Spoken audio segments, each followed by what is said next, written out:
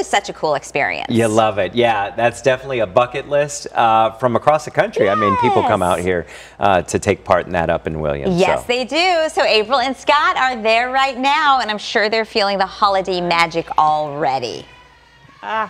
It is so fun. It's something you remember really for the rest of your life, isn't it? All of my best Christmas memories, I think, have happened right here on this train. So I think we have some pictures from my family to show, and we've had so much fun. We have come up here every year with my kids until last year. Yeah. Things, were a little different last year, and it's just been magical. So we come usually with our neighbors and friends, the Rosas family. We're seeing some pictures. The kids all wear matching PJs. The last couple of years, Mark and I have gotten more into it, and we Mark, wear the even more PJs? We wear the PJs now too. And I'll tell you, like, the kids, they love meeting Santa. They love the cookies and they love the hot chocolate. But I think their favorite part is singing. They get so into the songs. You get a songbook when you get on the train, and they're running in the aisles too. Not running, dancing in the aisles, and they dance in the aisles, and they're just real hopped up on sugar and holiday spirit. We'll say holiday joy. Yeah, totally. And it is so fun to watch. Hey, by the way, we're wearing our masks on here because it is a TSA thing. It's just like at the airport or on an airplane. So you don't have to social distance, but you have to wear a mask. So Sam Lingner is kind of overseeing everything up here and talking about everything. It's just a fabulous experience. Yes, sir. Well, we're so happy to have you guys on board with us today. Today sets off the first day of the 21st season of the Polar Express here at Grand Canyon Railway. So it is a beautiful day, and it is the ultimate way to make the way to the North Pole.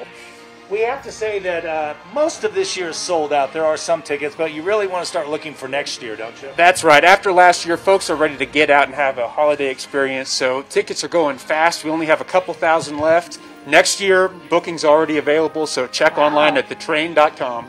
And as April mentioned, people literally come here from all over the world, don't they? They sure do. We've had folks certainly from Europe, from Asia, all across the world, as well as just our neighbors down south in Phoenix as well.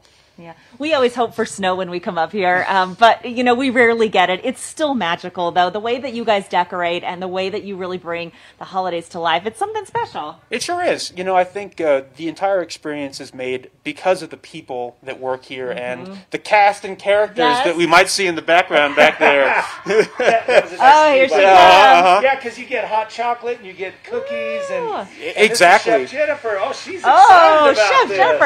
I never understood that. You are so good at balancing that. You never spill, ever. Never. You never spill a drop of hot chocolate. How awesome is it for you to see the faces because you're making magic? Oh, it is so magical, and that is the best part of it. All the children coming, and their faces light up when we go to the Santa's village, and we read the story, and we sing and we dance. In the air, it smells like peppermint at Santa's village. It really does. Oh! I can't even imagine how many cookies you go through in a season. Thousands and thousands. It's got to be. Yeah. Well, we're getting a wrap, but I can't ignore Santa because he's just sitting back here by himself. How many of these bells do you think you've given out now? I have probably given out 10,000 bells. Wow. And it's the best part of the whole night is to watch the kids' faces light up.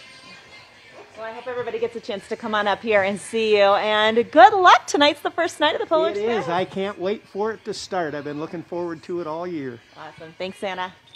Remember, Santa, I believe. I believe.